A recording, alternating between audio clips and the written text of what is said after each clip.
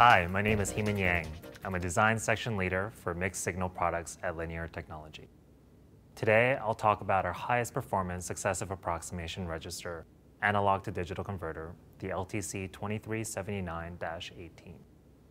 This SAR ADC, which I co-designed, digitizes analog inputs to 18-bit resolution at 1.6 million samples per second, with no cycle latency while maintaining an unprecedented 101 dB of signal-to-noise ratio.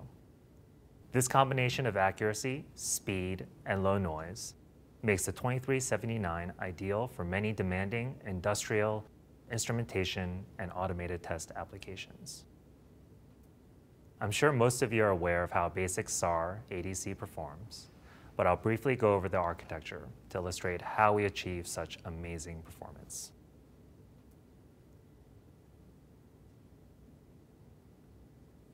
A successive approximation register ADC consists of three major components: a binary weighted capacitive digital to analog converter, or CDAC, some control logic, and a fast, very low noise comparator. The basic operation is straightforward. The CDAC generates a first approximation of the input voltage. The comparator checks to see if this approximation is below or above the input, and the control logic updates the CDAC to generate a closer approximation. As you can see, the voltage on the CDAC should converge towards the input voltage. You may then ask, what's so special about the LTC2379 that allows it to achieve unprecedented accuracy? As a co-designer of the LTC2379, I can tell you firsthand that we took unbelievable care in the design and layout of the CDAC and comparator. Furthermore, we applied patented circuit IP to achieve precision beyond the tolerances of the process technology. All in all, the extreme attention to detail, coupled with innovative circuit tricks, allowed us to achieve an unparalleled 101 dB SNR and an amazing 2 LSB INL limit at 18 bits in a tiny low-power solution.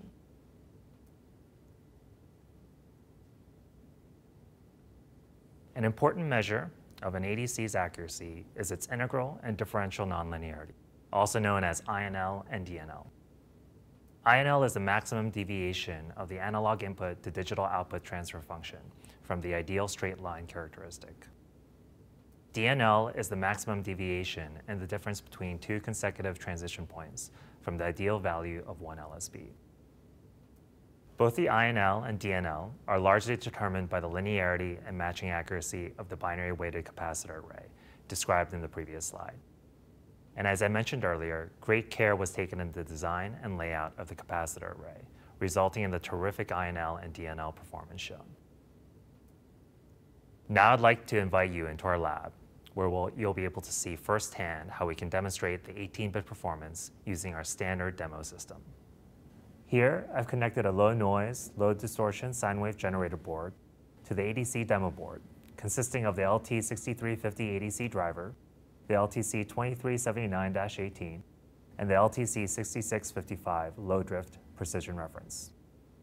The low jitter clock board provides the master clock to the system, while the USB capture board accumulates digital data from the ADC and transfers it to my PC. Now that everything is hooked up, let's see how the system performs. An FFT is a really useful way to measure the noise and distortion performance of an ADC. Here, you see the fundamental corresponding to the sine wave input from our generator board. Notice how low the distortion components are relative to the fundamental. Many of them are 130 dB or more below the fundamental.